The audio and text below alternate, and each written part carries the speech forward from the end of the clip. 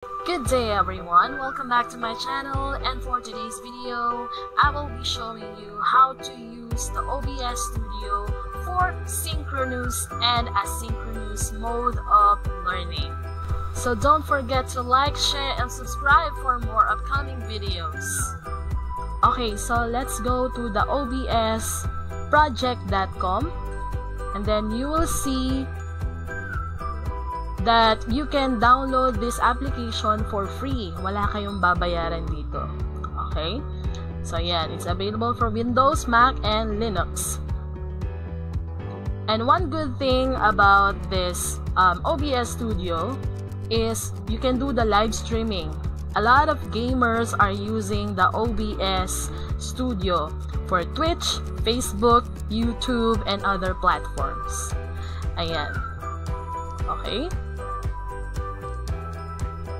Now, let's go to synchronous learning. How are we going to apply this OBS Studio for synchronous learning?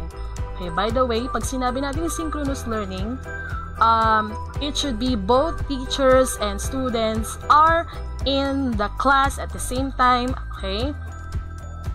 So, yan. Alright? Okay. For example, I am presenting my slide or image, my lesson. So, nakikita pa rin ako ng students. Yan, visible ang video. And may picture ako dito. Okay? So, that is my intro. Okay, by the way, meron tayong mga scenes and sources dito sa OBS natin. Okay, so I will not be teaching the whole or the entire tools here in the OBS Studio, because the most important tools are the scenes and sources. So yan, dito tayo sa scenes. Pwede tayong gumawa ng intro, yan, which is like this, the scene to show your display capture. And I also have the scene 2. Yan yung example natin na, for example, meron tayong lesson. Ayan. You can do this one. And then, yan. Okay. To show how I apply the sources in the scene, in the intro scene. Okay. So, yan. So, nakikita nyo dito. Ayan, nakikita nyo dito yung OBS ko. And then, this is my intro scene. Ayan. Okay, so I can also add other things like audio input. Of course, this is very important. Baka mamaya hindi kayo naririnig ng estudyante nyo. Okay? So, you need to have, or you need to include in every scene that you have this audio input capture. Okay, so yan. Sa mga scene ko, scene 2, meron din siya. Kasi I tried to record myself a while ago and I noticed that my audio is muted. Okay? So, always include the audio input capture. And then, ayan, there are other things that you can add. Display, game, image slideshow.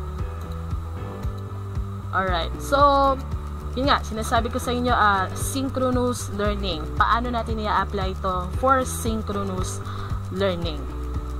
Okay, so let's try to click on the settings.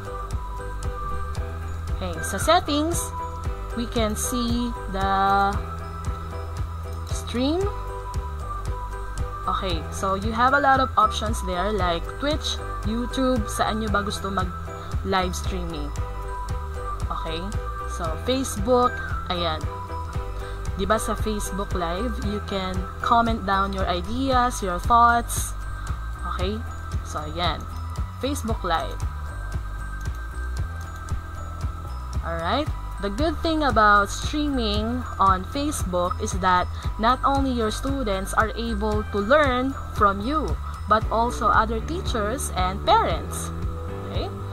So, yan. Click on the Get Stream key. And then once you click on that, it will lead you to this page. Okay, so yan. So create live stream, make sure that you have your page. You create your page. For example, teacher 1 page or teacher 1 learning page. Okay, so you will get the stream key there, and then you paste it here, and then once you're done, you'll be able to do the start streaming. Okay, ayan, tapos lalabas na yung mga nilagay mong scenes. So that is for synchronous learning, di ba? Instead of using platforms like Zoom, Google Meet, Messenger, or call, Facebook call, you can also do the live streaming. So not only your students can learn from you, but also teachers, your friends, and other people that who are participating in that live session. Okay, now let's go to this one. Okay, let's go to asynchronous type of learning. Pag sinabi nating asynchronous type of learning, hindi available yung student on that particular time na nagtuturo yung teacher. For example, habang nagla-live stream si teacher, okay, so walang data yung student. So papanoorin niya lang yung lesson mo when he or she has the availability of the internet source.